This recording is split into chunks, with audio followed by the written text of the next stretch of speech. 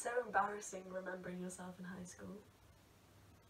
Like when you're actually doing it, dragging yourself out of bed at 7 o'clock every morning, planning your outfits, planning what you'll say to some boy, planning while you're sat at lunch because some year 8s have started hanging around your corner and it's actually not so cool anymore. Planning, planning, planning. I thought it was so smart.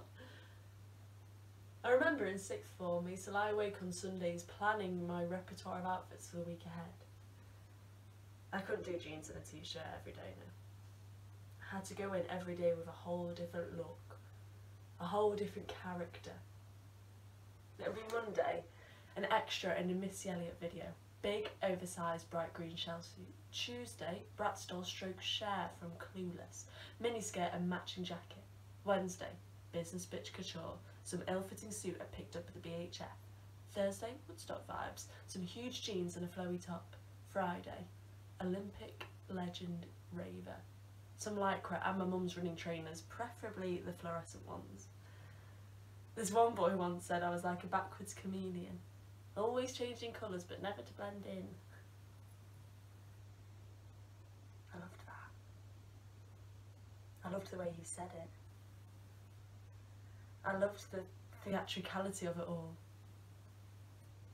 I felt elusive and slippery and like no one knew a thing about the Cath that would sit in her Primark pyjamas watching Prisoner of Azkaban for the 3rd time that month.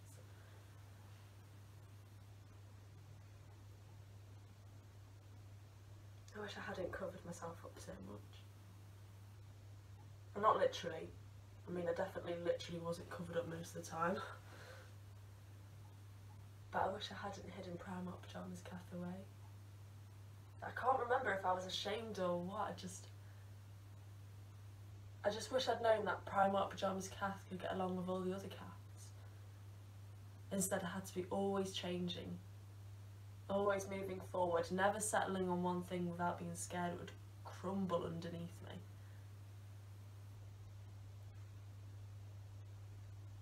God, I've not thought about all this ages. Seems like a whole different world. Funny what being back in your hometown does for stuff like that.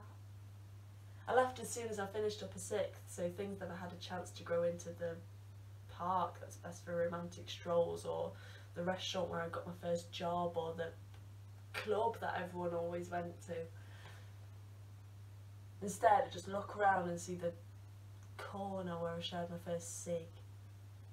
Except it wasn't really my first cig, because I had no clue how to actually smoke, or the charity shop that would sell the best stuff for the least money, or the cinema that would turn a blind eye when we wanted to see a film we were too young for. I wouldn't change it though. I'm glad I left. But I was really sad for a long time when I did.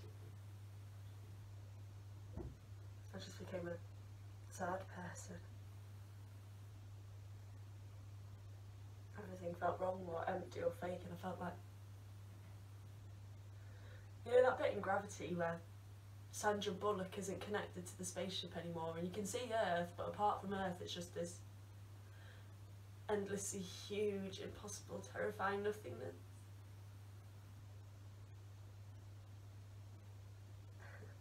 It was like that. And it was really, really hard.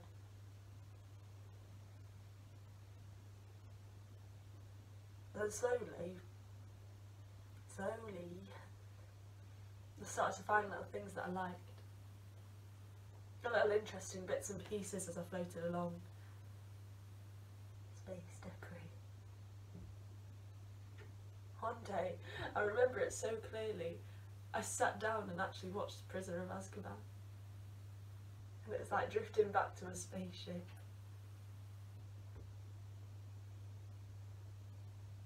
Get better after that.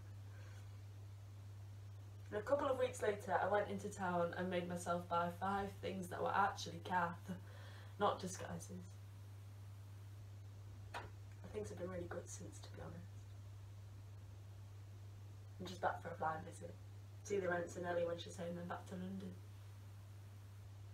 I'm lost in all of this when I find myself at the number 8 bus stop. It was a rickety, smelly old thing that was always a single decker when it really could have done with being a double, especially on the school run. It's probably got USB ports now, and Wi-Fi. I noticed this man at the bus stop, and something about him is so comforting. I can't tell whether I know him or not, or whether he's just got one of those lovely, rare, kind faces.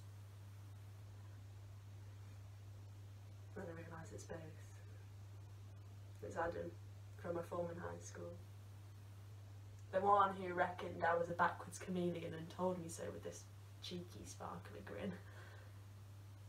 I catch myself just before his name falls out of my mouth, telling myself I'm not who I was anymore. He's not who he was, and maybe we hate each other now.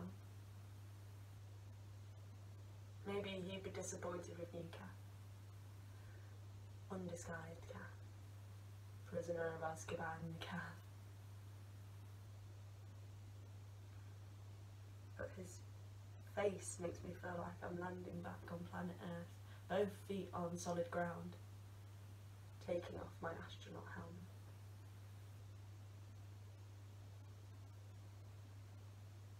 So I touch his arm anyway.